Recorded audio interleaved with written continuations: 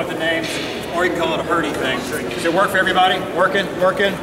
Is it working over here? Yes, sir. Yes, sir. You're lying. All right.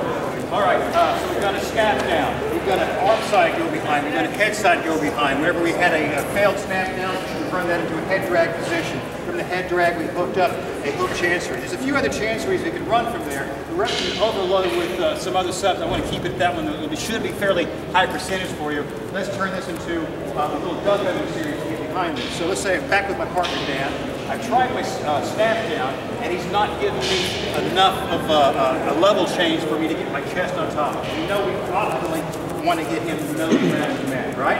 And we know that we use the head drag whenever we get him at least under sternum level so we can throw our chest on. If we're pulling on this guy and we're getting no downward pressure on it, that's what we're going to do. The Duck-Under we're going to use here. Release for a moment. Got my invisible Dan. The Duck-Under we're going to use is, remember, my right hand's on Dan's collar. It's on the back of his neck. My left hand is doing the elbow control. Remember the inside elbow control. Trying to watch out for strikes. The left hand side, I'm going to step forward with my left foot.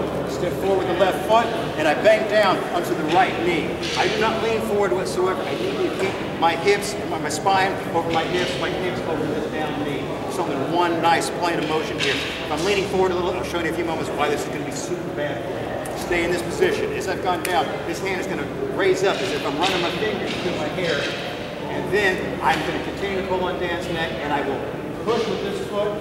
Standing back up and move around Dan. Now, out of the invisible range of territory. So we're here. I get to this position here.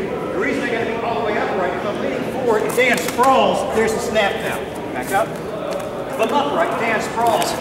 Spine, everything's in line. I'm lined through the field. That makes sense? Now to get to go behind, for the stand up, just don't lean forward on your knee because we just said I need to line straight up, right? Bad mechanics. To get up, this hand pulls on the neck. And I push with these toes, push my hip forward. This also gives the thing is I'm pulling hard with the right, pushing hard with the right toes. It gets me all the way around to this full behind position so I can hit a seatbelt position or a rear body lock. So we're here and here. Stand back up. Push with those toes, pull with his hand, all the way up, then I can start switching up to a body lock. That makes sense. That makes sense. So slowly, I try to snap down, so no go. Here.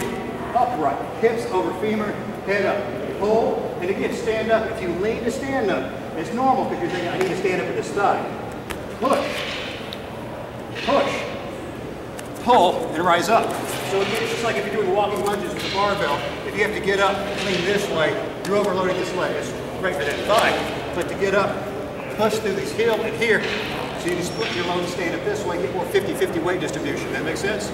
Good mechanical leverage, right? So good engineering. So, but also you have the force of pulling on the head, which will allow you to turn and rise, get behind the partner. Make sense? Makes sense, sir. Okay, let's try it. Snap down to that drop duck under. Let's do it.